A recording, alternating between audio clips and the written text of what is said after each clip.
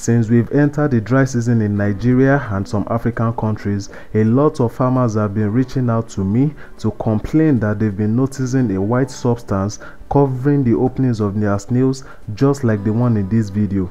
That's why I'll be explaining the formation process, the causes, the effects and implication, and also how to prevent and solve this situation on your farm in this video. So please like the video, subscribe to the channel, and also hit the bell icon to stay notified once I release quality videos on the channel.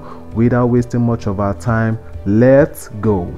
Alright, so the white substance you've been seeing is called the epiphragm, and this is a temporary structure which is created by many species of snails when they are aestivating or in a very harsh condition to survive this period. What is aestivation? Aestivation is the state of dormancy that occurs in snails when the weather condition is harsh, either dry season or warm season. During this period, the giant African land snails form epiphragm, sealing the aperture of the shell, which serves as water preservative strategies, and also the white covering helps to prevent predators like ants and the likes from attacking the snails during this period of dormancy. So what you're observing on your farm is a very natural phenomenon, because we are in the dry season in Nigeria and some African countries, and even if you don't water your snails often, this will also happen. But what are the effects of aestivation and the formation of epiphragm on your snails? And in order to get this, I have to force some of the snails I have on the farm into aestivation, and this I simply did by collecting some snails and placing them in an environment where there is no water and the condition there is harsh, but not harsh enough to kill the snails. In order to force them into aestivation, I placed the first set in an enclosed environment over a dry soil, that's all, and the second set were placed over the shelves. Obviously I remember to cover that also so they won't escape, and you can see how healthy the snails are looking when I started the experiment. The initial weight of the snails we are taking, as that will be compared with the final weight of the snails after the experiment, so we will be able to get the percentage weight difference in terms of the weight loss by the snails after the experiment. And this is what the snail looks like after 2 days of the experiment. It can be seen here that the epiphragm is being formed already, but it is not yet pronounced. In the onset of aestivation, the snail passes all the feces within the body, those are the tiny little stuffs on the shelf.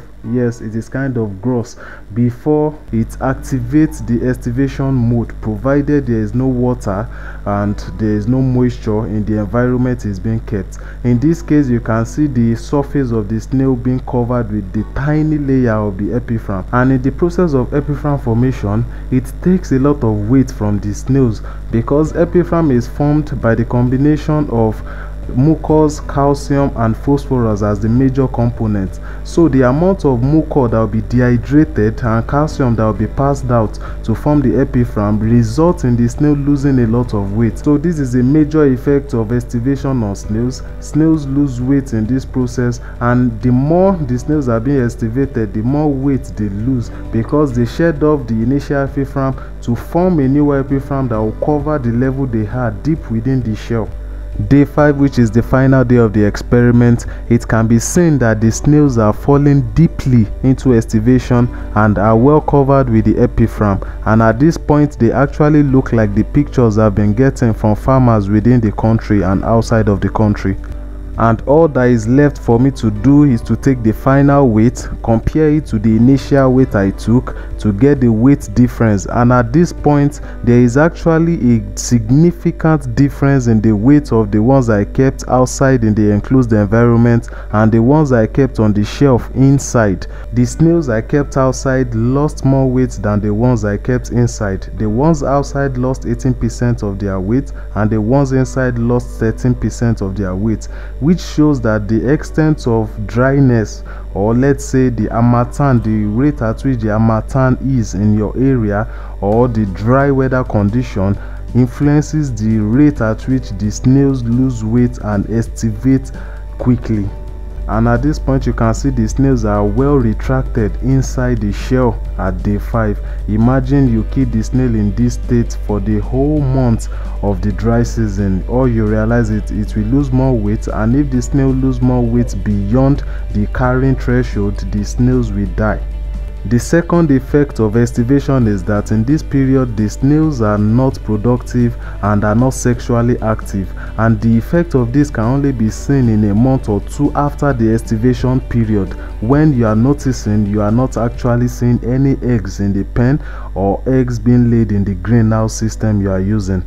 And that is the major reason most farmers complain bitterly in the dry season here in Nigeria and some African countries, because it's very possible for a snail to activate aestivation without showing the epiphragm. So the snail will just be sexually inactive. You feel the snail is not covered with epiphragm, but the snails are aestivating already. They are not just forming the epiphragm, maybe because you are watering, but the water you are giving them is not enough to break them out of the aestivation phase they have.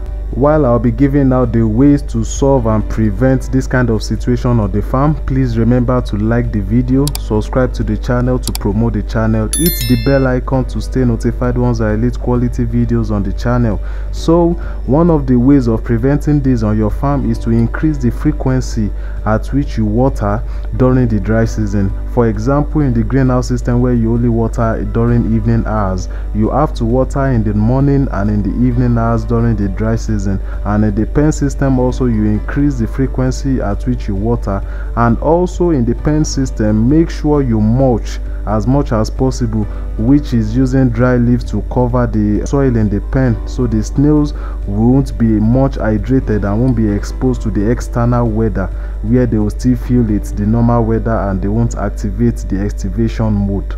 In case you see the snails that are already aestivated, all you have to do is break the epiphragm, water the snails and return them to the pen, whereby optimizing the rate at which you water, and also to maintain the optimum relative humidity on the farm, so the snails will feel little or no impact of the weather change. Though this is mostly common in the greenhouse system where the snails are exposed to the outside and external weather condition, all you have to do is increase the rate at which you water, and once you notice the snails that are aestivated, punch the epiphragm, break the epiphragm, water the snails, return them to the greenhouse, and watch them closely and make sure there are no ones that have aestivated.